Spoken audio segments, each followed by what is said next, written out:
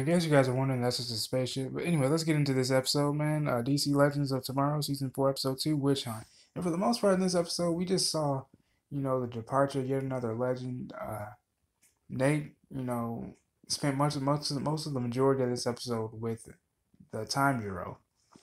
And with the Time Seismograph, out of whack, the team goes into the Salem witch trials, to discover like some magical discrepancy. So it's really cool to also see John Constantine into the mix too. Now that the Wave Rider is even more dynamic than it ever has been, because unfortunately though we get to see the signs of bromance between Ray and Nate come to an end for now at least, because Nate's spending more time on Earth now. He's with his father, trying to rekindle and fix a lot of stuff. He's basically trying to fix that broken bridge right there between the two of them.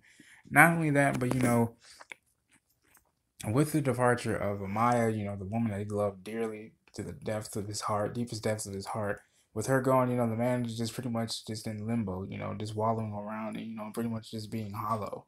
He's not really the Nate that we all know and love, because with Amaya, whenever Amaya was there, we saw a lot of life in Nate, and he changed as a man, throughout the seasons, so it's really hard to see that because, I really, in the comics, I believe Ted Cord was like a part of, you had the same similar relationship. I guess that's like a play on, I think the Ted Cord situation where he actually gets killed, or at least both of them do, um, or the whole Golden and Blue Beetle tree group, or whatever it's called. I'm sorry, I don't really recall the team name there, but I guess from what I can tell, that group is a playoff of Ray and Nate's bromance and signs of a relationship.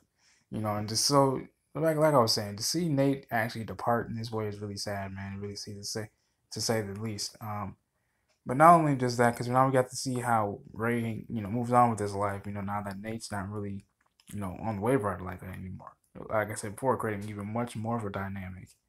And then we also get to see, the dynamic between Rory and Constantine. Constantine doesn't really mess with Rory's sense of humor and just how his antics are and how he is. So it'll be really interesting to see how those two get along, as the season progresses. I really just want to see how this season is, because there's a lot of dynamics. Like I said before, this whole episode really, this whole season really is just about dynamics. Because so many characters are off the show now. It's just so a few of the core members, but now we won't really see much of Nate anymore. So I'm really curious to see how that goes. But that's all I really got for you guys, man. This has been your Share Speaks. If you guys like the video, subscribe to the channel. If you guys have any requests, please let me know in the comment section below. They're always welcome. They always will be. This has been your Share Speaks, man. I love you guys. God bless. Like, let me know what you guys think. Do you think Ray's gonna be okay with, Nate being on Earth more, or working with the Time Bureau more? Let me know let me know what you guys think about this episode and just about the series period in the comment section below as well. God bless.